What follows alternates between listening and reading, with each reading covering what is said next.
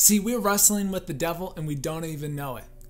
Yeah, we're wrestling with the devil and we don't even know it. Check this out in Ephesians chapter 6, it says this: we do not wrestle against the flesh or the blood, but against spiritual forces of darkness in the heavenly realms. See, the devil be trying to put us in a chokehold. He's trying to choke us out. Right? He's trying to choke us out with a thing called cycle of sin. He's trying to put us asleep in the cycles of sin. You might be asking, MacGyver, what in the world is a cycle of sin? It can be a multiple different things. See, in jiu-jitsu, they have multiple different ways to get the same outcome. And see, it's different with everybody else. Some cycles of sin can be, for others, alcohol. Some cycle of sin can be drugs. It can be sex. It can be all these different things of cycles of submission holds the devil try to put you in. But do I have any wrestlers on this broadcast? Do I have any wrestlers as friends? I believe I do. And they know, man, when someone's trying to come at you, what do? You sprawl out of it.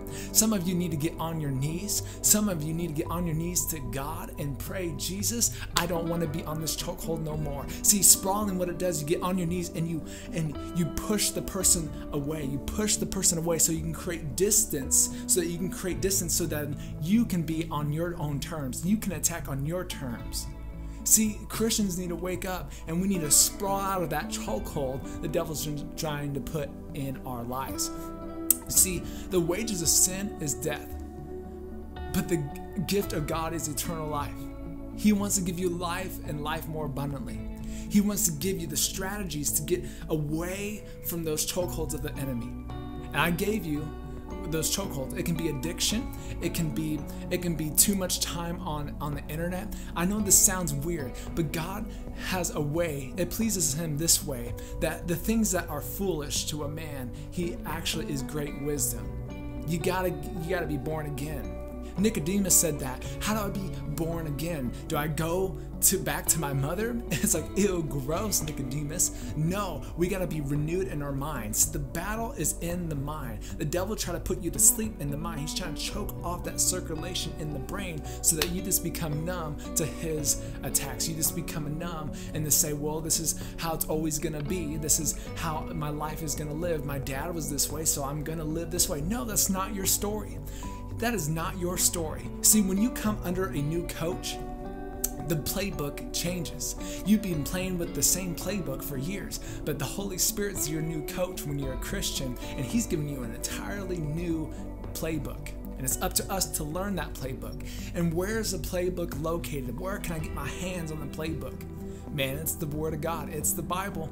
You got to spend some time in that playbook. You can't just, if you're a football player, come on, I was in high school, you can't expect to win the game if you never look at the enemy's playbook.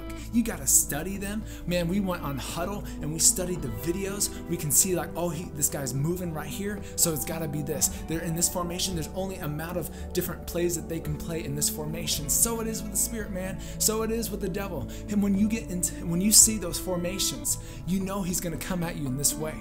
Come on. You know the cycle. You've been in some cycles. I'm here to wake you up. I'm here to let you know that you're not alone. That you're not alone with this anxiety. You're not alone with this depression. You're not alone in this addiction. There's a lot of people that go through it. God saved me from my sin. Come on, somebody. I'm not perfect. No one gets 5 stars. I don't get 5 stars. But Jesus, Holy Spirit, our body is weak, but the Spirit is willing. Live in the Spirit. So many of us are like this. Ready? I'm going to flip it. Is we have the flesh and then we have the Spirit. And the Spirit's actually supposed to be subjective to the flesh. But we live in a culture, and no one teaches this thing, that we have allowed our flesh to be our God and our spirit to just be quiet. We'll let the Spirit be spoken of on Sundays, and we'll live in the Spirit for 2 hours on Sundays, but then we'll go back to our fleshly things right after. And God is Spirit. Come on, we worship God in spirit and in truth. How do you flip the script on that, MacGyver? It's all about that fasting life. Come on, do I have anybody that has fasted on this broadcast? Does anybody know the power of fasting? Man, if you haven't fasted, you're missing out on the big piece about Christianity. Fasting empties yourself out so that Holy Spirit can fill you in. Come on, fasting empties yourself out so the Holy Spirit can fill you in.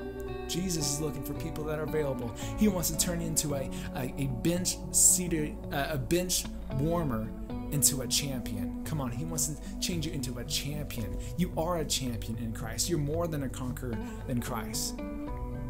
I hope I convinced you of that, but really, my job's off. It's the Holy Spirit that got to do the work. I'm just living the life of a Christian, living life on the victorious side. You got to speak life. Come on, man. If you're in battle, the enemy's going to trash talk you. Look at Goliath. Goliath was trash talking David the whole way. Goliath was trash talking him the whole way. You're a kid, man. You're coming at me with a stick and a stone. Who are you? I'm just gonna like rule you over. I'm emphasizing, paraphrasing the MacGyver translation. Come on, somebody read the book, read the story for yourself. And it's really going to be awesome. And David, man, he came back. He's like, who are you, you uncircumcised Philistine? I'm coming at you in the name of the Lord. You're going to fall. I'm going to feed your head to the carcass, to the birds of the sky. I mean, that's some graphic stuff, man. He's a believer. He's a guy with a heart after God's own heart. He's a guy after God's own heart. We got to know we can't be soft, Christians. We can't be soft towards the enemy. The enemy's trying to play for keeps. The enemy's trying to take out your life. He's trying to chokehold you out. But man, we wrestle with this stuff.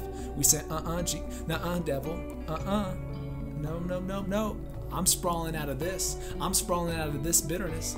I'm sprawling out of this offense. I'm sprawling out of this argument, and I'm choosing love. I'm choosing grace. I'm choosing faithfulness. I'm choosing words of encouragement instead of tearing down. Come on, because God's already tore down the walls in my life. He's already tore down the obstacles towards him into the promised land. And one last thing, I know it's a little off topic, but I got this revelation. See, God has given us the promised land, but there's giants still in the land. If you read the story, there were still giants in the land, and we got to take out these giants. Come on, somebody. Could I submit to you that God has already given you the promised land? But we're missing the whole land because we see the giants. We still see those big obstacles in the way. But God is faithful and just, and he's going to see it to the end. But you got to surrender your life. Here's the key word: surrender. Come on. Surrender to Christ. You got to surrender to render the thoughts of God. Because our old mindset is not the way, man. I'm telling you, you can be laughing at me. You can be mocking me right now. You'd be like, man, this guy is way out in cuckoo land. But there's going to come a day where you're going to have to bow down to Jesus. And you're going to be like, whoa, this crazy radical MacGyver was right. And I'm just letting you know that you're missing out. If you're thinking that your cop-out is just to get to heaven one day, you're missing the whole point of why Jesus came. Jesus came so that he can put the Holy Spirit in us, the same Holy Spirit that was in Jesus. You know, that he did the radical healings, the miracles, all the cool stuff that I geek out about. That same Spirit is in you. He wants to give you the fellowship of the Holy Spirit. And some of us think the Holy Spirit's a babysitter, but the Holy Spirit is a friend. Fellowship is what friends do. Friends share, friends care, friends do things together. They solve difficult problems. But many of us, we feel the Holy Spirit is like a babysitter. He does enough and tells us no. It's just like, if you feel like that, you're right.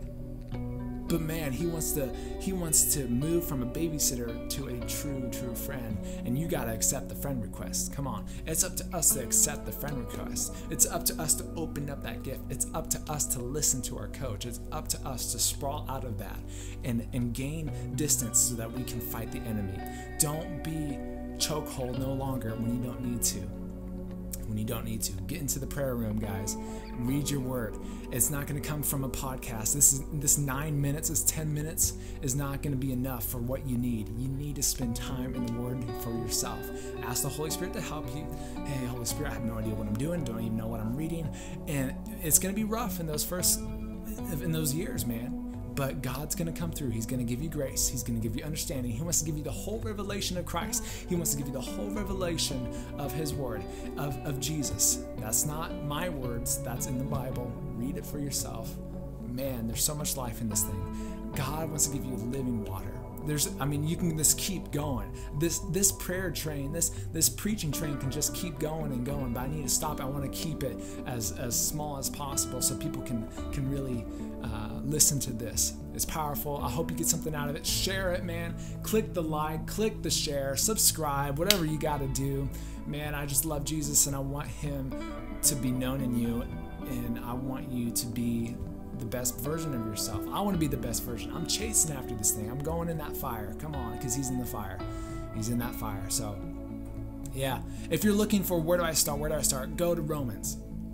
Just go to Romans and just see what God unveils there. There's a lot of great verses that I think will help you out in the first steps of this journey. So, God bless. Stay encouraged. Jesus loves you.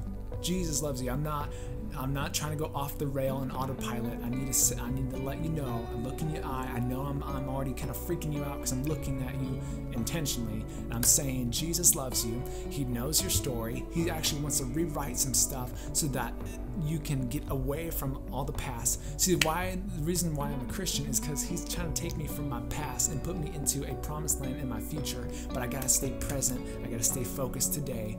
And focus is not something you have. It's something you do. And you gotta focus on Jesus to get through this storm. And Jesus is in the storm as well. I mean, he's in everything. Really. I mean, he's in everything. And I'm just so excited because I know that when I'm speaking this truth, and I know it's going to hit your heart, and the Holy Spirit's going to do some crazy stuff. You might feel goosebumps, but you might not. It's okay, because God's not just a feeling. We can't narrow him down just to goosebump feelings. If you don't feel him, that doesn't mean he's not operating. Come on. He's doing some work. So just allow him. Just keep pressing into him, saying, God, I have no idea what I'm doing. Spirit, lead me. And allow time to go. Allow the time to just be what it is, and he's gonna speak to you. He's gonna speak to you, man. And just don't be afraid of what he asks of you, because he's gonna give you a great return on your investment. Amen. Amen. I gotta get off this thing. Thank you. Love you. God bless.